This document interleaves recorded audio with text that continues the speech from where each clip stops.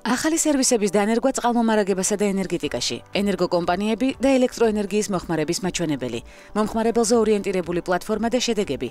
საქართველოს ენერგეტიკისა და წყალმომარაგების მარეგულირებელი ეროვნული კომისიის წევრი მაია მელიქიძე ნარატივით. ენერგეტიკა, წყალმომარაგება, რეგულაცია და რესპონდენტი, რომელიც საინტერესო ნარატივს გვთავაზობს, როგორც ყოველთვის, ბოლო შეხვედრა მასთან პრეზიდენტის ეკონომიკური მრჩეველის პოზიციით გქონდა და გაგახსენებთ, რომელია ის არაჩვეულებრივი რესპონდენტი, რომელსაც ახლა ვსაუბრობ, ცხადია. ახლა უკვე სემეკის წევრი მაია მელიქიძე გადაცემაში ქალების ნარატივი. მოგესალმებით, უღრმესი მადლობა მობრძანებისთვის. პირველ რიგში უნდა მოგილოცოთ ის არაჩვეულებრივი ამბავი, ოჯახში მატება უკვე მესამეც, რომელიც სულ რაღაც ერთი თვის წინ დაგიფიქსირდათ. პოზიტიური ფორს-მაჟორი აღმოჩნდა თქვენთვის მაია, ეს უნდა აღნიშნოთ და რამდენად კომფორტულად ხართ ქალების ნარატივის ახალ სავარძელში.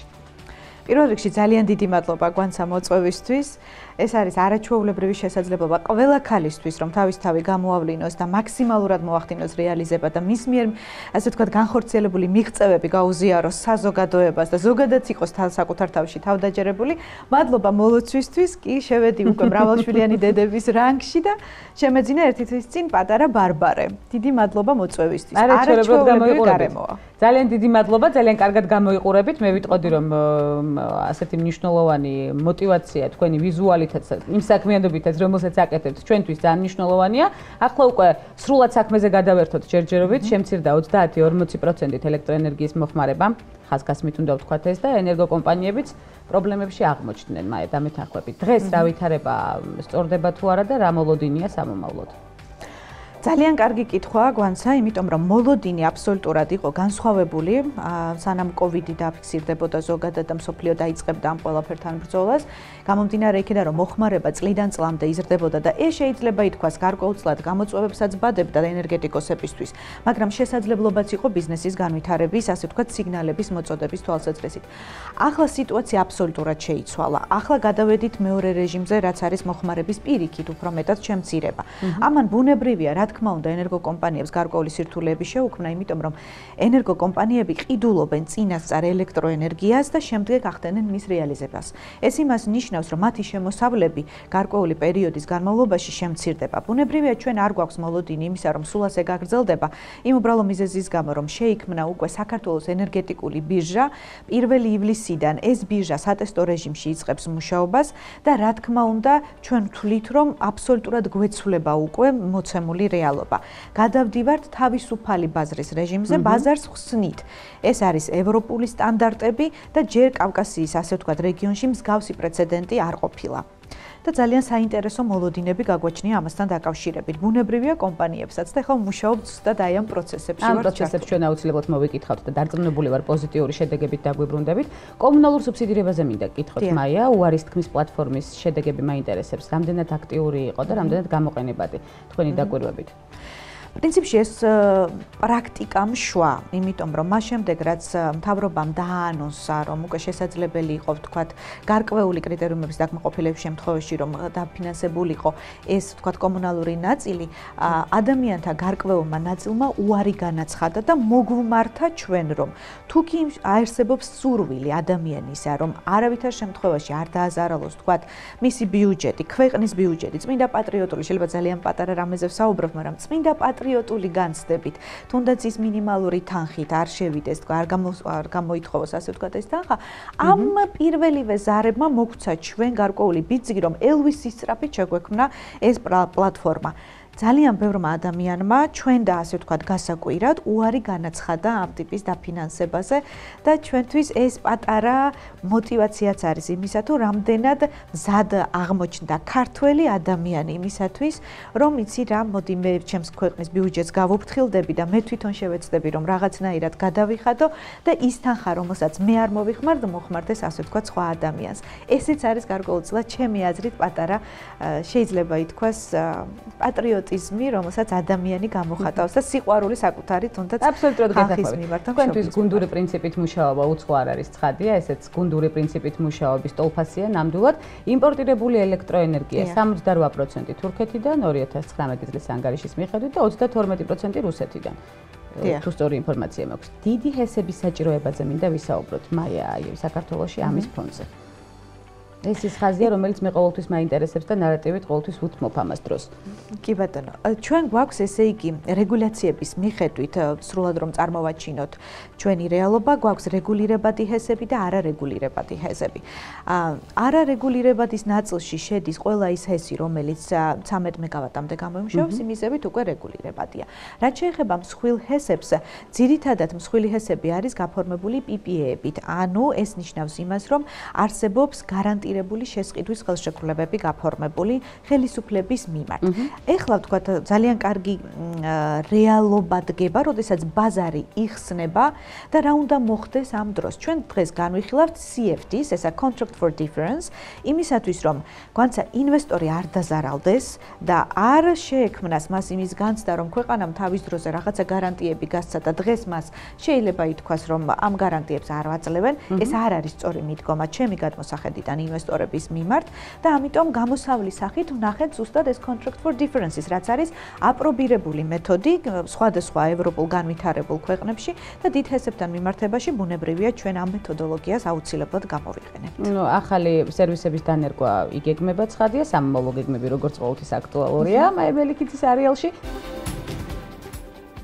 დაამთავრა საქართველოს ტექნიკური უნივერსიტეტის საერთაშორისო ეკონომიკური სამართლის მიმართულებით. ასევე ჰარვარდის უნივერსიტეტის ბიზნეს სკოლა ბოსტონში სამაგისტრო პროგრამით გლობალური სტრატეგიული მენეჯმენტი. გავლილი აქვს შთამბეჭდავად ბევრი საერთაშორისო კურსი სხვადასხვა მიმართულებით, მათ შორის ადამიანის უფლებები, საერთაშორისო შრომის სამართალი, საჯარო ადმინისტრირება, მცირე და საშუალო ბიზნესის ხელშეწყობა და სხვა. მუშაობდა საქართველოს სახელმწიფო კანცელარიაში ეკონომიკური რეფორმების დეპარტამენტში.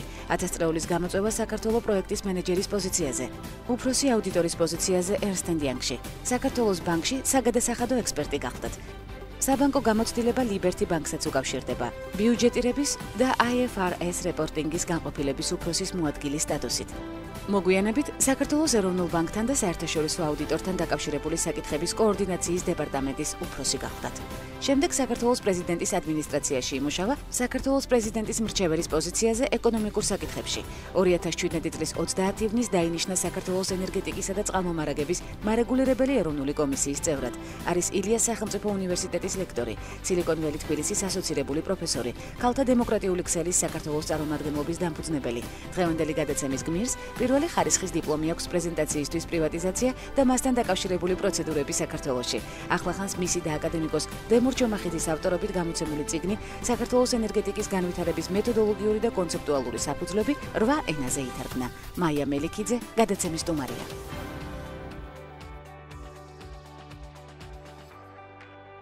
იყავით პრეზიდენტის მრჩეველი, უნდა გავიხსენოთ ძველი ნარატივი თქვენის ნებართვით ეკონომიკურ საკითხებში. დღეს რამდენად კომფორტულად გრძნობთ თავს მაია არსებულ პოზიციაზე საინტერესოა. შედარებითობის თვალსაზრისით რომ ვილაპარაკოთ მრავალი სამუშაო გამოცდილების ფონზე. და რა არის თქვენი მთავარი გამოწვევა ახალ ლოკაციაზე? შეიძლება ითქვას, რომ გამომდინარე იქიდან, რომ ეკონომიკა არის ერთ-ერთი ყველაზე ჩემთვის საინტერესო, დინამიური სფერო და ამ ნაწილში საქმიანობდი მე ბატონ გიორგისთან. შემდეგ უნდა ვთქვა, რომ ენერგეტიკა არის ხერხემალი უკვე ეკონომიკის. ანუ და აი ამ პროცესებში საინტერესო გახდა ჩემთვის, მაშინ მე ძალიან კარგად მახსოვს ჩემი გამოსვლა პარლამენტში, განახლებადი ენერგიების განვითარება, მზის ენერგია, ქარის ენერგია. დღეს სემეკი ძალიან აქტიურად მუშაობს ნეტო აღრიცხვის დახვეწაზე, განვითარებაზე და ჩემი სადოქტორო ნამუშევარი ზუსტად ამაზე არის მიმართული. ანუ შეიძლება ითქვას, რომ პრაქტიკას და თეორიას ახლა ვრწყავდა. ჩემი სამომავლო გეგმები არის ის, რომ რაც შეიძლება მეტი მზის ენერგიის გამოყენება მოხდეს ამ ქვეყანაში. ანუ ვაწარმოოთ ენერგია საკუთარივე მოხმარებისთვის, ინდივიდუალურ დონეზე და ამ მიმართულებით, როგორც policy maker-ი, ჩემს გუნდთან ერთად სემეკელები, შეიძლება ითქვას, ეს 5-ვე წევრი გუნდურად მუშაობთ იმაზე, რომ მაქსიმალურად შევუწყოთ ხელი როგორც კომერციულ ნაწილს, გვანცა ამასთანავე თუნდაც ფიზიკურ პირებს, რომლებიც დღეს იშენებენ საკუთარ სახლებს და აქვთ სურვილი, რომ გარკვეულწილად დაზოგონ. ეს თქვენს კითხვასაც ეხმაურება იმპორტთან დაკავშირებით, იმიტომ რომ რაც უფრო მეტი იქნება, ასე ვთქვათ, ინდივიდუალურად ეს პატარა შეიძლება ითქვას ხო გენერატორები ელექტროენერგიის, მით უფრო მეტად წაადგება ესთან შეამცირებს შეიძლება ითქვას ხო. როგორც ყოველთვის სასარგებლო გეგმებში ხართ, მაია, როგორ აპირებთ ეს საინტერესო ხო გისმენთ მრავალშვილიანი უკვე მშობელი ხართ, ოჯახური მდგომარეობის შეთავსება ძალიან საინტერესო, სწორედ აქტიურ სამუშაო გრაფიკთან მთავარი ხერხი, რომელსაც მიმართავთ და რომელიც ძალიან ბევრ ადამიანს გამოადგება ნარატივის მაყურებელს. რა იქნება თქვენი მთავარი ხერხი დღეს? ჩემი ყველაზე მნიშვნელოვანი, ასე ვთქვათ, მიღწევა არის time management-ი. აი ეს არის ის, რაც შეიძლება ითქვას ცხოვრებამ, პრაქტიკამ, გამოცდილებამ მაჩვენა თუ როგორ მართო დრო იმისათვის, რომ ვიყო პროდუქტიული, ეფექტიანი და ეფექტური. ამასთანავე ძალიან მეხმარება ჩემი მეუღლე. ანუ შეიძლება ითქვას, რომ ეს ორი ადამიანი ტანდემში ჩვენ არ გვაქვს ეს ქალის საქმეა, კაცის საქმეა, ესე არა ვარ. სრულიად გადანაწილებული გვაქვს, შეიძლება ითქვას, ოჯახური იდილია და ჯერჯერობით გამოგვდის.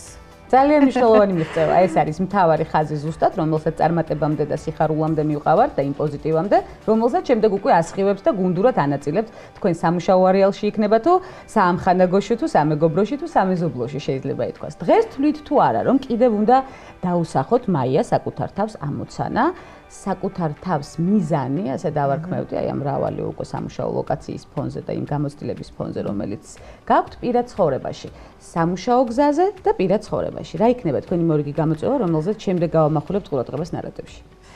პირველი, ასე ვთქვათ, პირად ცხოვრებაში ეს არის ჩემი შვილების სწორი და ადეკვატური აღზრდა იმისათვის, რომ იყვნენ მაქსიმალურად თავისუფლები და კონდეთ საკუთარი შეხედულება ცხოვრებასთან მიმართებაში და საზოგადოებას ემსახურონ ისე როგორც საჭიროა და თავიანთი თავის რეალიზება მოახდინონ, ისი უნარიც აქვთ. ჩემი შვილები ძირითადად ჩემგან განსხვავებით ნაკლებად არიან დაინტერესებული ეკონომიკით, აინტერესებთ უფრო ხელოვნება, წერა და მინდა რომ მაქსიმალურად შეუწყო განსახელი ამ ნაწილში, თუმცა ჩვენ განსხვავებული შეხედულებები გვაქვს. ეს არის ოჯახური თვალსაზრისით.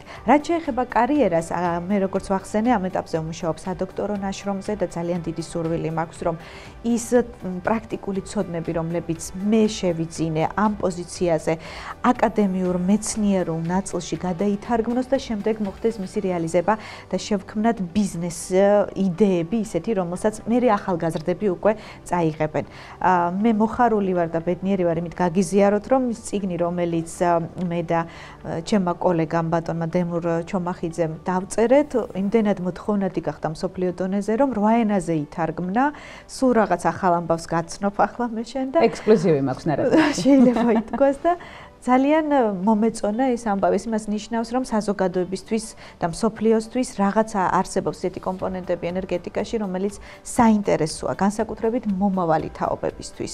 და ეს მომავალი თაობა ძირითადად უკვე მუშაობს იმაზე, რომ შექმნან საკუთარი ღირებულება საზოგადოებაში და მე ამაში ვცდილობ რომ დავეხმარო ჩემი ლექციებით, წიგნებით, აკადემიური საქმიანობით, სამეცნიერო საქმიანობით და ვფიქრობ რომ ალბათ უნდა გამომივიდეს.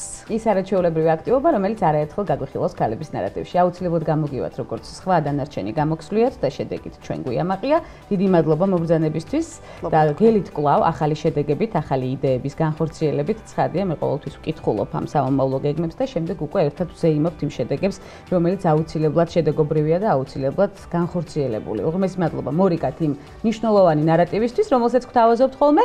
ამჟამად უკვე ამ რეგალიით სემეკის წევრი მაია მელიქიძე სტუმრობდა გადაცემას ქალების ნარატივი. მორიგი მნიშვნელოვანი აქცენტებით ველოდებით მას კვლავ გადაცემის სერიალში. მე კი მომდევნო გადაცემამდე გემშვიდობებით დროებით.